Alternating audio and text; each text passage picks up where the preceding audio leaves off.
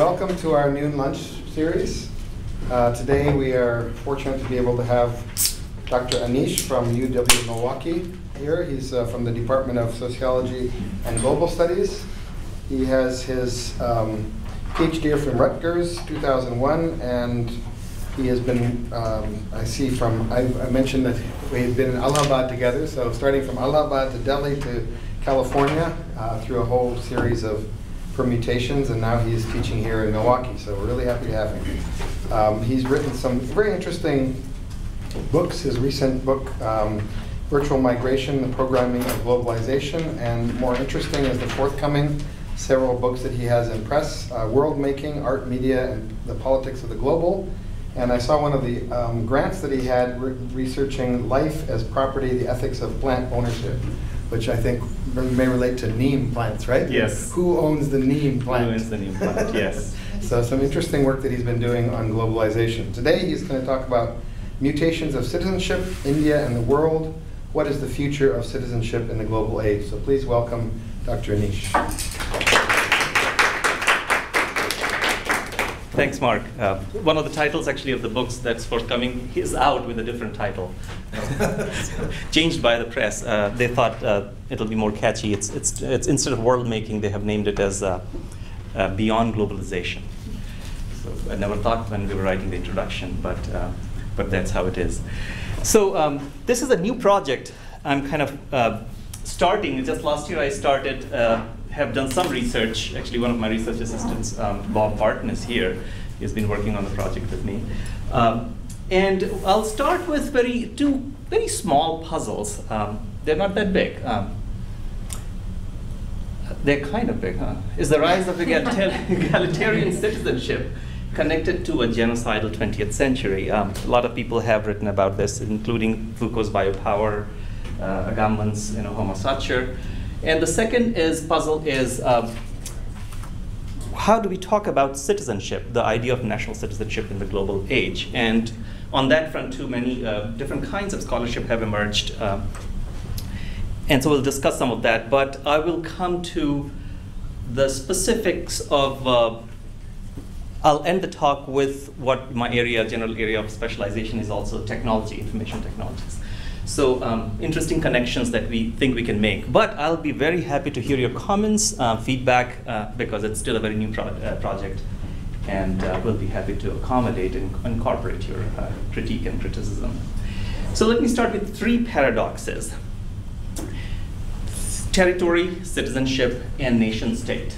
And once we have discussed that, we are going to discuss how immigrants bear the brunt of these paradoxes. So these paradoxes are not just academic, abstract paradoxes, but actually they play out in the lives of a lot of people, and immigrants are one of that components. And then think about what kind of, we call it mutation is the wrong word, but there are different lines of flight that emerging in terms of citizenship.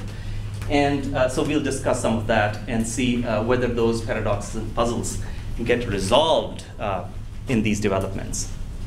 First, the paradox of territory. Some people have talked about how nation state, the fantastic accomplishment of the nation state in modern era is that it takes the idea of kinship, family model, place-based solidarity of a village, a small village, and turns it into a much larger territorial scale where, actually, let me go back, where you cannot, from the village where everyone knew each other to an imagined community of Benedict Anderson, where you cannot, it's impossible for you to know because of the territorial scale of the territory. So what emerges is the kind of solidarity of strangers, which is itself a paradox. Now, it seems it's just an ordinary development, but it has very serious consequences to what I call the genocidal 20th century. So the emergence of what Foucault has talked about, populations, is part, I think, it's part of this, this scaling up of the village and turning it into an abstract territory. And it's very deeply connected. And another connected component is that when we think of national citizenship, Of course, it's not kinship-based, it's not relational, but it is abstract. So the idea of national citizenship is, again, is kind of Janus-faced. It's double-coded. On the one side, you have the ascriptive coding, which is very important to bring the nation together. I mean, that's how patriotism is possible. That's why 9/11, 9/11 disaster can create a kind of solidarity among Americans. So that what has been turned into ethno-nationalism in many places. So that coding has been very important, almost fundamental to the rise of the nation state, where the state, the purely administrative aspects have been connected with nationhood, with peoplehood of some kind. But then also you have people like Habermas who talk about constitutional patriotism, where quite like after Immanuel Kant and Rousseau, people's membership in a nation is voluntary. It's not involuntary. You're not not through the accident of birth, but voluntary, where people are both the addressees and the authors of the law. So these two, and it's double coding is important because this is how citizenship is administratively governed. That's how it's done. But territoriality and this double coding, this paradox of both ascriptive and voluntary at the same time, creates the impossibility of ethnic cohesion. So now that results in a lot of, and I'll just give you a couple of examples, how national citizenship is double-coded in actual cases. Look at the Naturalization Act of 1790 in the US itself. You have be it enacted in Congress that any alien, being a free white person, who shall have resided within the limits. So it's equality before the law, equality before equality of citizenship. But at the same time, it's coded as ethnic citizenship, being white, which of course changes over time. But it has very clear consequences. For example, the Japanese American internment camps in 1942 and 40, it's double coding again because 2/3 of the Japanese, 110,000 Japanese interned, were citizens, administratively, voluntarily, the achievement side of national citizenship. So this double coding relates with this kind of confusion that plays out in the lives of minorities, and the whole idea of the minority emerges as a problem, as an anomaly to be solved. And I think, the territorial scale of the nation and the village model of ethnic cohesion together give rise to the populations that don't fall in the what Agamben would call the nomos, the dominant nomos of a country. So they become then the new category, which Agamben talks as homo sacer, sacred man, that was applicable to individuals earlier, but the entire populations emerge that are neither enemies nor criminals. That is, they are included through exclusion, where the law applies by not applying to them. So undocumented immigrants are one of them. But the Holocaust is related with that, where for the first time, the idea of getting rid of the population emerges, because elimination, in India we know quite well, Hindu-Muslim conflict, Hindu-Muslim genocide after the partition was part of this, where the entire population emerges as a problem to be solved, as something that shouldn't be there, but somehow is there. And that's where genocidal temptations occur, where they are neither breaking the law, like a criminal does, neither they are enemies, they're not after certain resources or trying to overpower the country, but they are themselves, in their own existence, become a problem to be gotten rid of. So now, the mutation number one occurs here. First mutation is human rights, and people have talked about human rights as in the same liberal vein as if it's just an extension of citizens' rights. But it's kind of fundamentally different from citizens' rights. Citizenship model of nationhood is based on membership and non-membership. It's exclusive inclusion. That is, you are either are excluded or included, but human rights do not have either or. Everyone is included by default. So it has the liberal humanism built into it, but it's quite not the same as citizen rights. It's quite different. So then, the third paradox of the nation states emerge, in which people, after John Mayer in sociology, have talked a lot about whether the nation state is not very national after all, which is mostly what they call a cultural diffusion of certain models that all nation states adopt. So models of development, model of rights, models of science, models of education, models of various forms. The way nation states conjure up life, the way they arrange life in a nation is not very national. So the paradox is that on the one hand, they have to be national, ethno-nationalism, religion, ethnicity, language, history, and racial, and patriotism based on that, because it's very hard to be patriotic towards models of science and models of development. So that paradox, and now in global age, this becomes even more pronounced, as we know.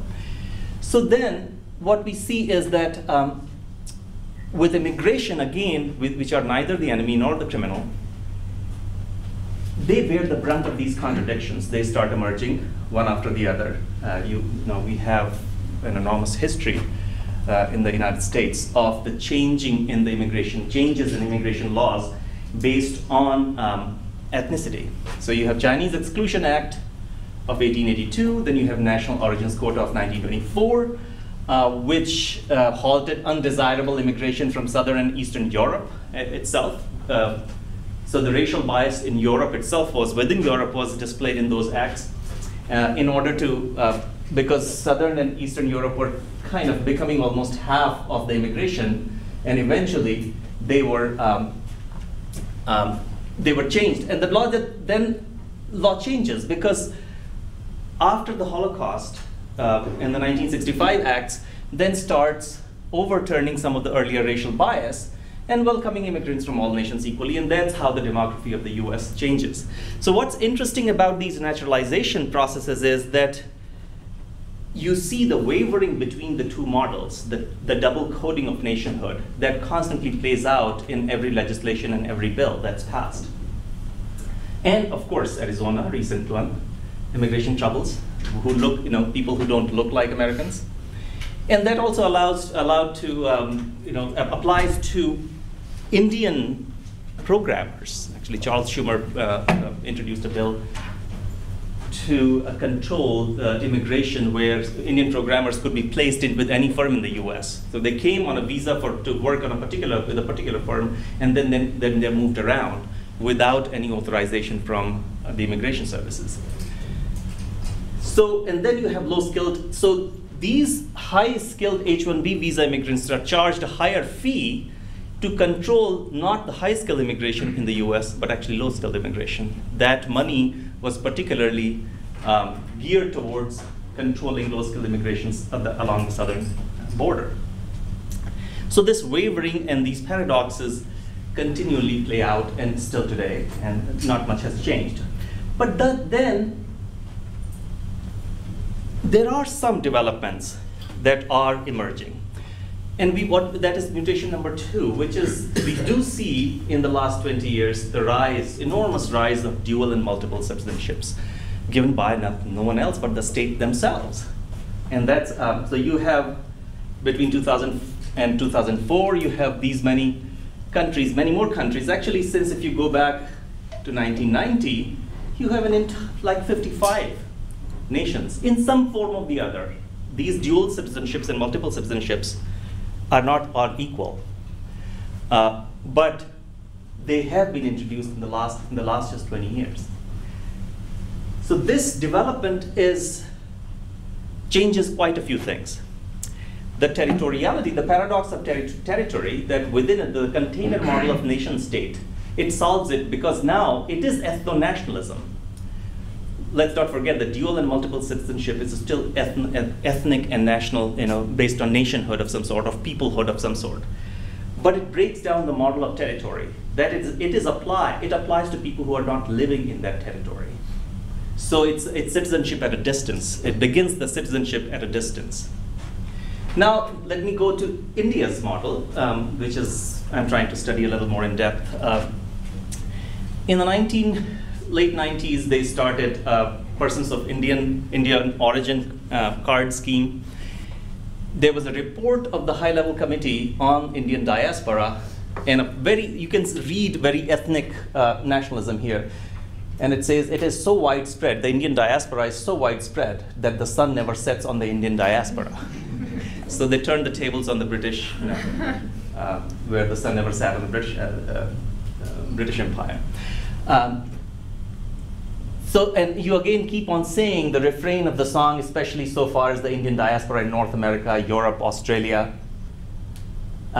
New Zealand, Singapore, and other few countries connected, is the persistent demand and expectation of dual nationality. And you see the pictures of pride here. The famous Indian Nobel Prize winners, etc., have been placed prominently in this report as people who did not live in India, or they moved out of India, but India could be proud of them nonetheless. So you can see its citizenship at a distance to people who are abroad, living abroad, Indians living abroad. But if we really look at it closely, the idea was not ethnic nationalism at all. The idea was the economic, the markets. That is, the dual citizenship was given in the garb of ethnic nationalism, because that's the model that was available to the nation state. But actually it was given to bring in more investments from people living abroad, Indians living. So using that or milking that patriotism of of childhood socialization into money for the nation state in some ways. So the reasons are economics, because the first, if you go back to history of this scheme, Overseas Citizenship India, first round, only a few countries were allowed: Australia, Canada, Finland, Ireland, Italy, Netherlands, United Kingdom, and the US. So Indians living only in these countries. But there was a furor. So then they came out with the second round. They added Israel, New Zealand, Cyprus, Sweden, Switzerland, France, Greece, and Portugal. But then again, there was a hue and cry that people living in other countries, they start saying, what about us? What's the point? What's the criterion for excluding us who are living in other places? So they have extended it pretty much to all over the globe, except people who are really ethnically little too close for comfort. That is Bangladesh and Pakistan. They will never get India's overseas citizenship of India. They will not be, although they are immediately connected. They are part of India. Before the partition, they were Indians, right? So and that's an interesting, but this dual game of ethnic nationalism and citizenship keeps on playing out, but it breaks down the model of territory and kind of gets out of the paradox of territory in some ways. So you can see that why this nationalism is very economic. And this is a quote from the committee's report itself. India has ambitious plans to increase investments. And recently, in the last trip to India, I started interviewing people who are associated with the Rising program. I don't know, some of you might know that in the last couple of years, they have introduced a new ministry, Ministry of Overseas Indian Affairs, which is like the Ministry of Indian Diaspora in some ways. It is very different from Ministry of External Affairs. I worked with the Indian government for a long time, so I have a lot of connections, so I started interviewing people there. And I realized that there's still a lot of tension between the two ministries. Ministry of External Affairs wants to handle this matter because they've had their consulates all over the globe for so long. But the government is trying to create a totally new ministry because they think External Affairs Ministry, which has been, which has been dealing with diplomacy, etc., are not good actors here. We want a very different kind of ministry and different relationship with the Indian diaspora. So that ministry is starting a completely new program called India Development Foundation. And India Development Foundation leads us to a different, almost a different paradigm of citizenship, in the sense that now the Indian government is floating an agency which is an NGO. The government is an NGO, is becoming an NGO, non-governmental organization. That is, they will be registered in different countries. Like IDF will be registered in the US under the NGO Act 503C. So what's interesting about this, there is a rise, which I would call the third mutation, which is the rise of the NGOs, a different kind of citizenship that's emerging. And what's interesting, when I was interviewing the CEO, who's actually a civil servant, but somehow he's the first CEO, it was his idea, Mr. Gurcharan, very, very intelligent man. And he talks about how IDF is not geared towards abstract citizenship, like abstract devotion to India, abstract patriotism, or towards imagined community, but imagination has been made much smaller. So that Tamils living in the US should be able to, if they want to open a hospital for a Tamil village in Tamil Nadu, they should be able to do it.